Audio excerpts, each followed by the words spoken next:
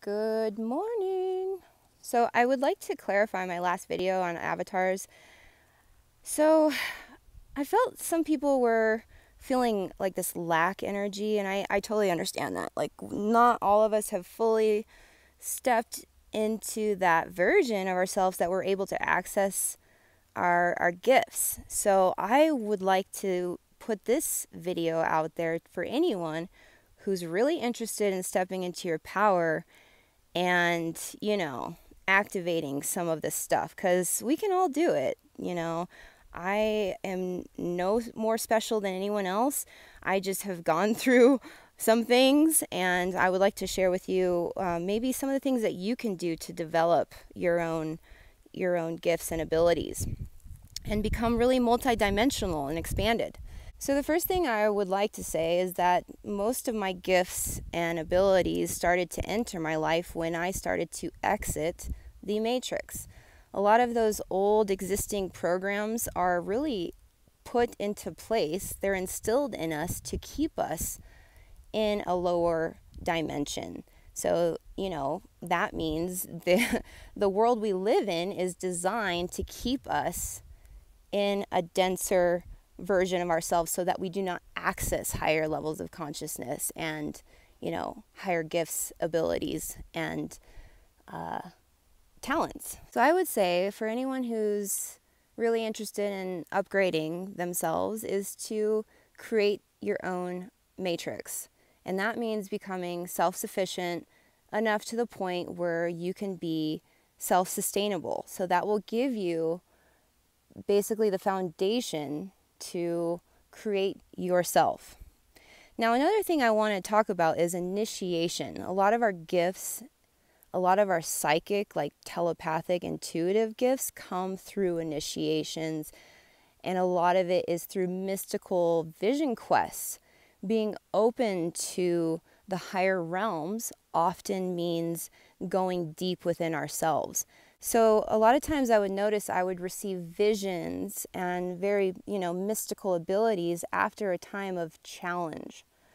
So you want to face the darkness. That's what, the dark night of the soul, that's an initiation. We go through these portals, these little time loops in our spiritual journey to be able to open up, to be able to flower. And that comes through facing the darkness. So I remember one particular initiation of mine. Spirit has allowed me to speak on this. It was my first night off grid. I had decided to make a big move. I had had enough of the matrix, and I'd been planning for a while. I bought a new truck, my Tacoma, and I packed it up. I packed it up, my whole house in this truck. And I decided that I was going to go live in the forest.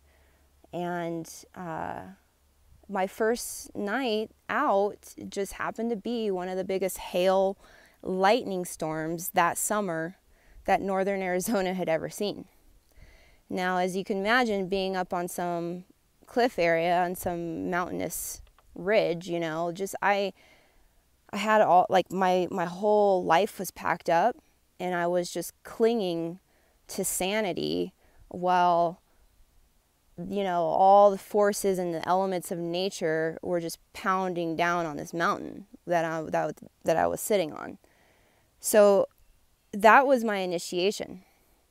And I do feel that after I got through that, I faced that challenge, and I was still off-gridding after that. It didn't deter me. But that was definitely a changing point, a shifting point. I knew that this was not going to be an easy life, but that's what Spirit wanted me to see. So that was a time where a lot of doors opened up for me, like a lot of keys were given to me, but it wasn't easy. Like, that was one of the scariest experiences of my life. Like, I really questioned just God, and God was like, don't worry, I got you. I'm going to help you. I'm going to give you a bonus. So I know that we have to face our darkness to be able to upgrade. Another thing I wanted to mention are a couple of the mistakes I made that really kind of depleted my power centers and didn't allow me to advance. So maybe this will help other people not make these mistakes. Number one is you never want to misuse your abilities. Like using them to hurt others is a serious no-no. And using them to like, I don't know, using them out of what God wants you to use them is the quickest way to get them taken away. I remember after getting super amped, because living on the land, after a while, you just naturally get power from Gaia. And I remember I was like, whoa, like I have all these like bending skills. And the first guy that pissed me off, I remember like bending like a fireball towards him, and spirit came through so quick and was like, no, no, nay, nay, nay. This is done. And that gift was taken away for a long time. I didn't get it back until I could show the universe that I could keep my fire like in check. So that is the misuse of power, and that's how you get it taken away. Another thing is hating on other people's power. Like if you see others who are in their highest version, and they're able to like manifest and things just like synchronize with them, and you know, it just makes you envious, and that's just like natural human behavior. But if you continue to hate on that and you really like degrade their power and want to take it away from them, the universe will come through and just be like, no, you can't have power. It's like I've learned that you have to respect power to be able to be given power. Yeah, other people are in power that shouldn't be, but that shouldn't, you know, it's almost like we have to stay in our own lane when it comes to creating our own reality and knowing that we're in power. We're in the seat. You're in the driver's seat of your universe.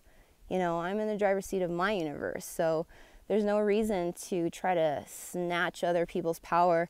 Like I said, that's a mistake. The universe will take that as you not wanting power. So, you know, I think a lot about the Bhagavad Gita and Arjuna, and I just think that's such a good example of pure, raw, divine power. You know, I was so inspired by Arjuna, whatever you want to call it. I had a cat that I named Arjuna, so I had just so much inspiration from that warrior in the Bhagavad, because it just shows that you can be sitting with so much power and use it only for good. It's only for the right time, for what God wants.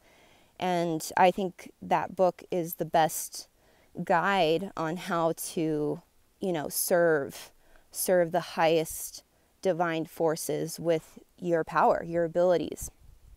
So the last thing I wanted to mention, and this is like sacred territory here, is nature and plants.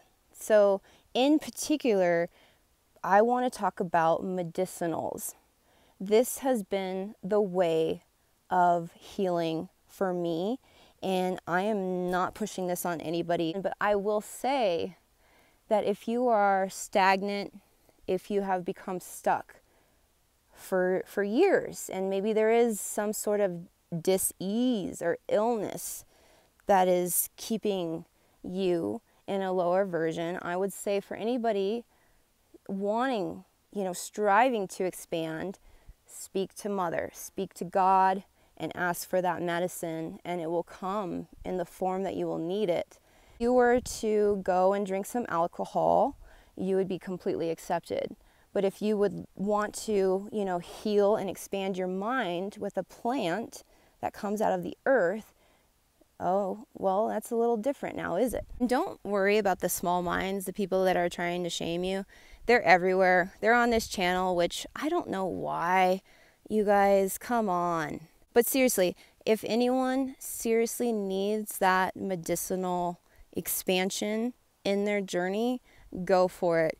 It's going to be a lot better than staying stuck and staying in that lower vibrational field, which the Matrix is truly wanting of you. So you're going to have to push through those barriers. You know, me just even talking about it right now is pushing through the barriers. I'm going to start talking about it more. Our minds like to expand, and for some reason, Gaia made plants that are productive in that healing journey. So use them at your discretion and don't listen to the small minds around you.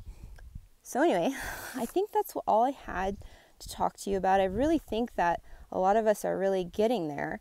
We just have to continue to, create more of these new conscious programs within ourselves. I always think about, orcas. A lot of us have gifts, but some of us are in SeaWorld still. You're not going to be doing some crazy cool tricks out in the ocean when you live in SeaWorld.